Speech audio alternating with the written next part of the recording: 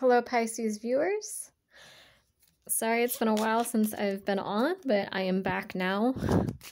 And I'm still doing private readings, so if you want a private reading, that info is right below in the description box. My email is dragonenchantress@aol.com, so just send me an email if you'd like to book a private reading with me.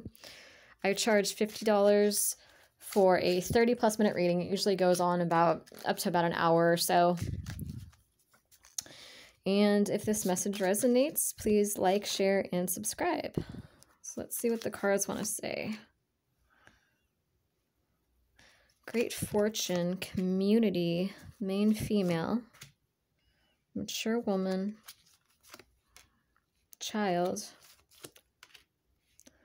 message of concern, gift,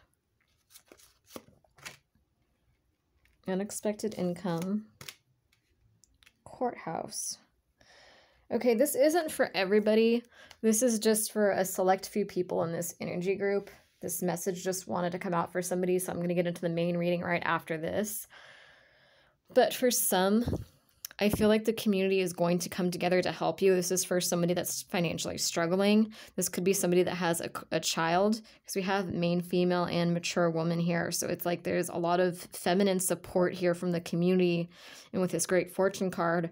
Then we have child and message of concern. So I feel like somebody's financially struggling when it comes to providing for a child. And I feel like there's some sort of gift here, some sort of unexpected income that somebody is going to get. This could be, because we have courthouse too. So I feel like for some of you, this is actually a child support. Somebody is going to win a child support case in court.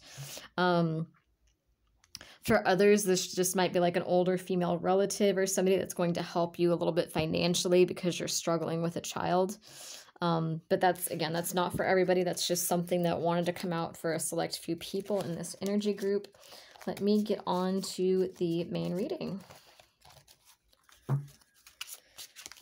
But yeah, it looks like somebody is going to have some unexpected financial support. So it looks like if there's a court case, or some kind of legal issue there, it looks like everything's in your favor. Poverty, lovers, pathway, thief, great fortune, toil and labor, mature man, occupation, main female, community again, and a wealthy man.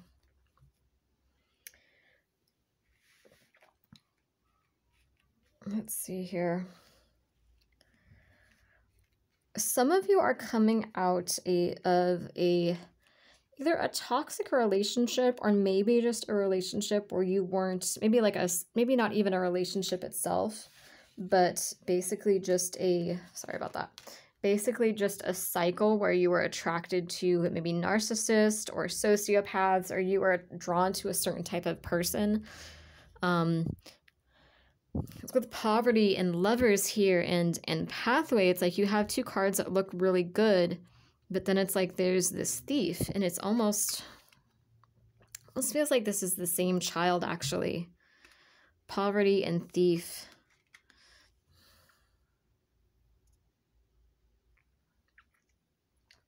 Okay, for some, this was a warning about somebody that's a gold digger, and I feel like you would know, though, if that's your story. So don't just go assuming that everybody is like that, but it just feels like for some of you, that's the warning. But I think for the most of you, it's saying that you were on this path with like the lovers in this pathway, and you had all these butterflies and everything just looked so bright.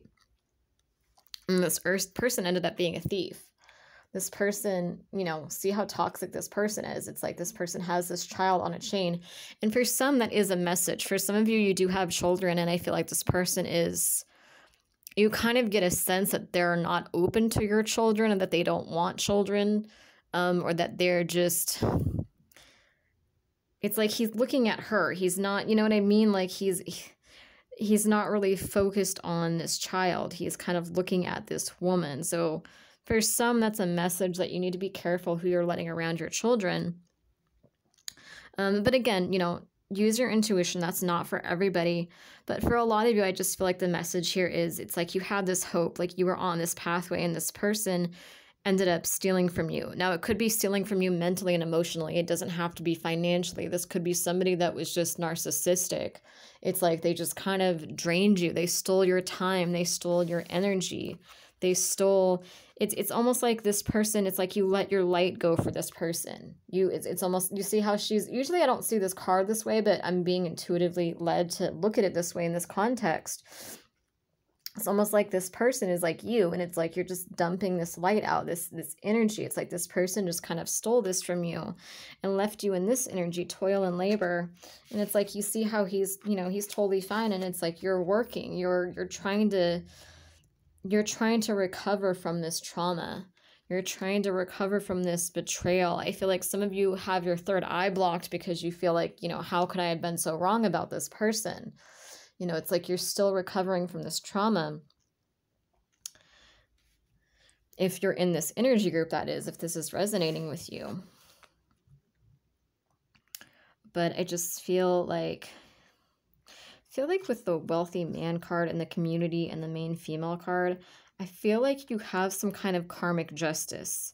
Like whether this was, and again, this might be a pattern for you. Like this might not even be like a specific person that you're trying to heal from. It might just be like a long line of people that were abusive, or people that, you know, if you have kids, it's like they wanted you, but they didn't want to deal with your kid. Or they didn't give you enough. It's like they just kind of stole from you. Like they stole your time, your energy. They just kind of drained you. And I feel like you're wrapping up this cycle, and you're going through some really tough karmic lessons right now, and you're learning to trust your intuition again. You're learning to, it's like you're ending that pattern. And with the wealthy man card, I actually feel like people are, you see how this family looks really happy. See like what a difference this is. I feel like these are two different people here, whether they're male or female. Don't get caught up on gender. You know, if I say man, but you're a man, you know, dating a woman, then, or two men or two women, you know, take it how it resonates. It's not about the gender. But you see how happy this family is right here.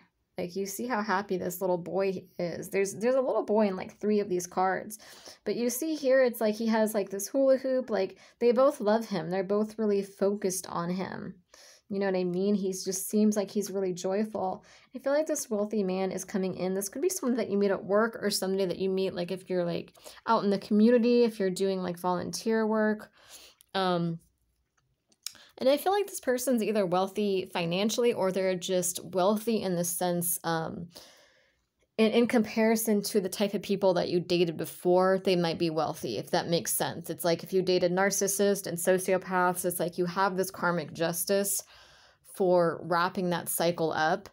And so I feel like the universe is bringing you somebody that's wealthy spiritually, somebody that's, you know, spiritually on your level, mentally, emotionally, physically on your level, somebody that can match your energy, somebody where it's going to be a mutual give and take, where they're not just going to be taking and taking and taking from you. I feel like for this group of people I'm reading, I feel like you guys are very empathic, and, you know, a lot of people might just drain you. And so you kind of, it's hard. I don't want to say you had to go through that, but it's like you kind of had to learn the hard way how to say no to people, and how to set boundaries, and how to ground yourself, and how to be discerning and mindful of who you let into your life. And if you have kids, you know, who you let into your child's life as well.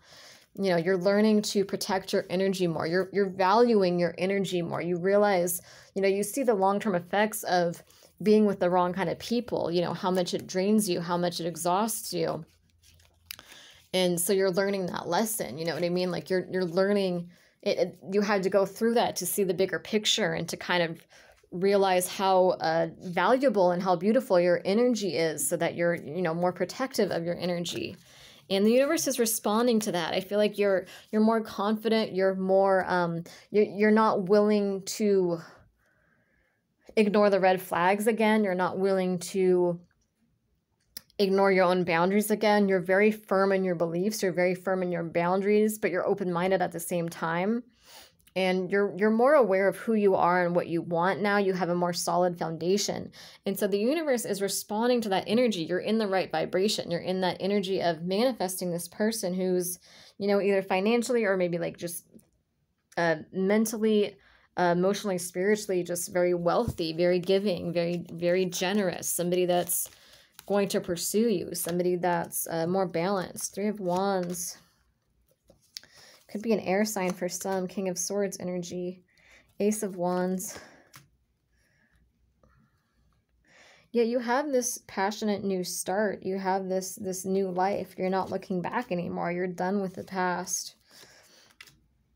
You're cutting these people out. Queen of Cups, 9 of Pentacles. A lot of you are really in this energy too where, you know, you are romantic, you are loving, and you're open to love with the Queen of Cups. It's like you want love. But a lot of you are just in this very passionate energy where, you know, 9 of Pentacles is somebody that has almost everything. They just don't have that 10th pentacle. They don't have that romantic relationship or a stable romantic relationship. But they have pretty much everything else. They have stability in you know, all other areas of their life. It's like you're learning to have that balance. But this is somebody, 9 of Pentacles is somebody who's just independent and strong and just living their best life. And they're just focused, oops, sorry about that.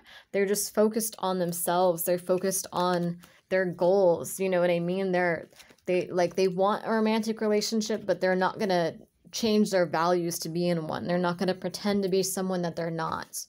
You know, they're very strong, very confident. And it's like you're confident in, you're the Queen of Cups, like you're a romantic, this is somebody that's like emotional, somebody that's mature, somebody that's open-hearted, but you're learning to be those things just because that's who you are as a person. You know what I mean? It's like you're a romantic because you're a romantic, because that's who you are. It's not based on what this person you dated did or didn't do, or what this new person you're trying to manifest is doing. It's not based on any of that. You're just being true to yourself. You're learning who you are finally, and you're being completely true to yourself, and you're just being a romantic, you're being emotional, you're sensitive, because that's who you are as a person. And you're at that point where you're only going to allow people into your life that you're able to be vulnerable with, that are going to appreciate that energy, that romantic, you know, passionate energy that you have to offer. So you're really just kind of making the world your oyster right now and just being in your power. Some of you are going through a psychic awakening and coming out of a dark night of the soul process. 10 of Pentacles, and you're about to get there. It's coming in quick too. 10 of Pentacles, Knight of Wands, fast, passionate energy, temperance. And you're finding that balance this time around because you've wrapped up this karmic lesson with toxic relationships. And so this time around, it's like when this person comes, when this, you know, this new person that you've been manifesting comes in, it's like you have that balance. You have that temperance energy where you're going to be your true self unapologetically. And you're not going to compromise on your boundaries. You're not going to compromise on your beliefs. You're going to be open-minded to other perspectives, of course, but you're not going to let someone talk to you a certain way or talk to your child a certain way. You're not going to, you know, like, you know what you want out of life and out of a person, and you're going to be true to that. And, you know, you're being true to yourself. So it's a very good energy, and that confidence, that power, that willingness to just be your true self and to bring that energy out into the world is what's really manifesting this 10 of Pentacles, this ultimate success. And then temperance here we have, it's like I said, you're finding that balance in this relationship where you're not just going to dive in head first. You're going to get to know them and make sure that they're a good person this time around because you've wrapped up these old karmic cycles. Yeah, so that's what I have for you guys. I will be posting more soon as well. If that resonates, please like and share and subscribe to me. I'm going to be posting more regularly.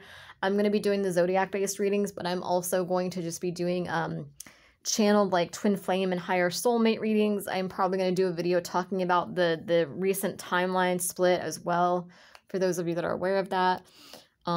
And yeah, like I said, if you want a private reading, just send me an email that's below in the description box. And thank you guys for watching.